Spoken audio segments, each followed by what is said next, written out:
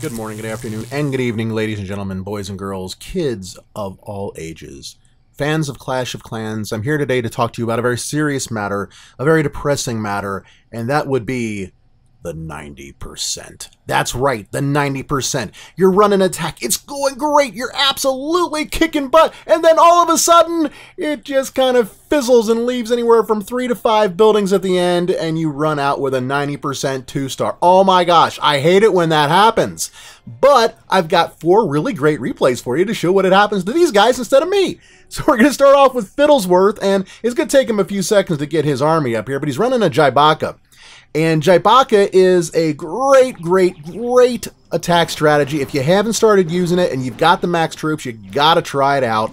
Give it about maybe 10 attacks so you can acclimate to it a little bit. But you start off by throwing in a few Boxer Giants to distract any of the defenses that got that outer perimeter reach. Like, say, for example, maybe, I don't know, a cannon or an archer tower or something like that. They tend to be around the outside.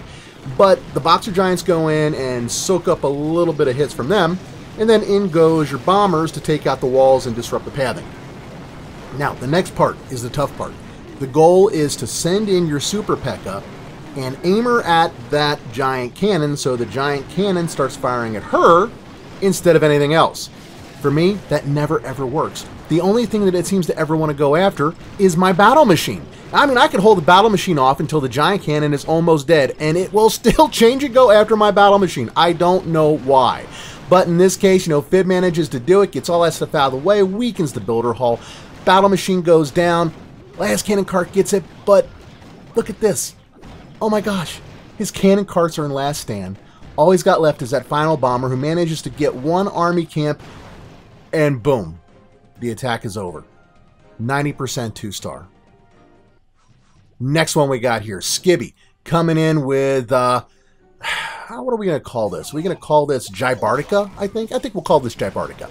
So we've got Boxer Giants doing the distraction bit alongside of the Raged Barbarians. Cannon carts coming in from behind, destroying things.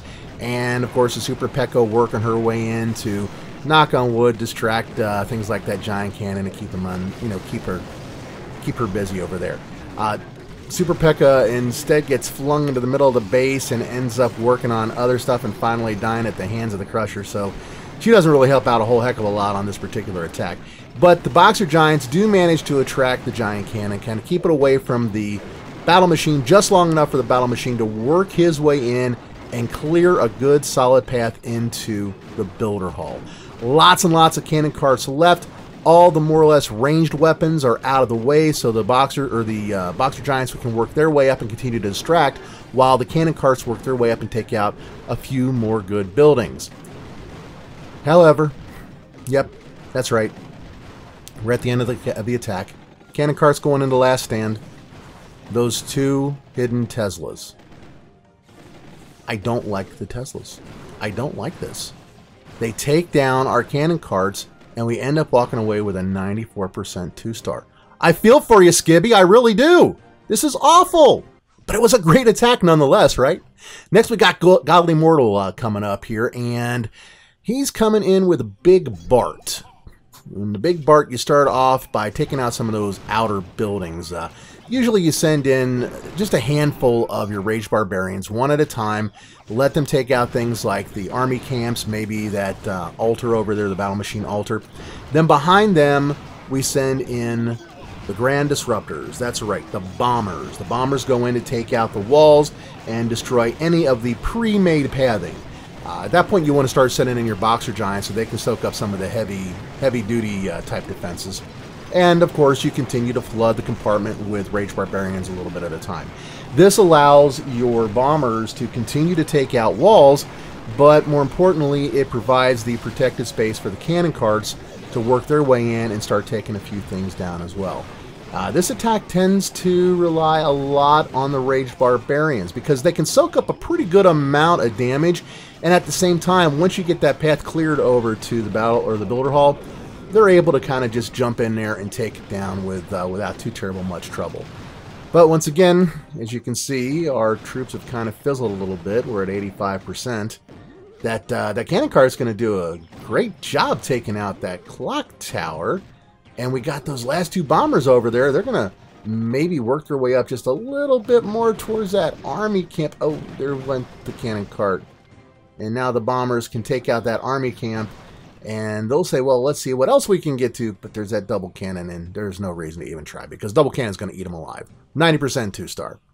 Last but not least, here we have 10 with the Bombarian Carts. And again, we're going to rely on the Rage Barbarians to be kind of the fuel behind this attack.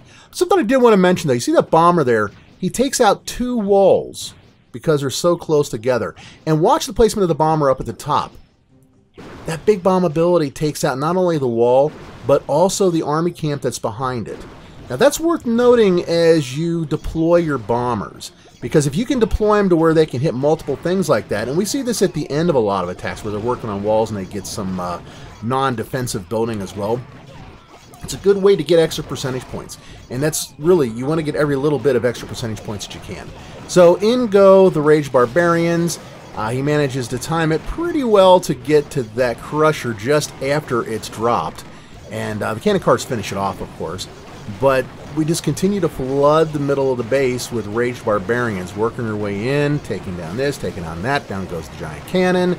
Next up, we've got the Builder Hall completely exposed, so you just drop a whole bunch of Raged Barbarians on that. They're going to take that down. Your cannon carts are working from behind the Raged Barbarians, so they're able to take out a fair amount as well. And this is a pretty textbook Bombarian Carts. Works really, really well on a lot of different bases. The key to any of these ground attacks, though, is always disrupting the pathing that's built into the base. Once you've disrupted the pathing built into the base, you're pretty much going to be able to just direct your troops however you want to.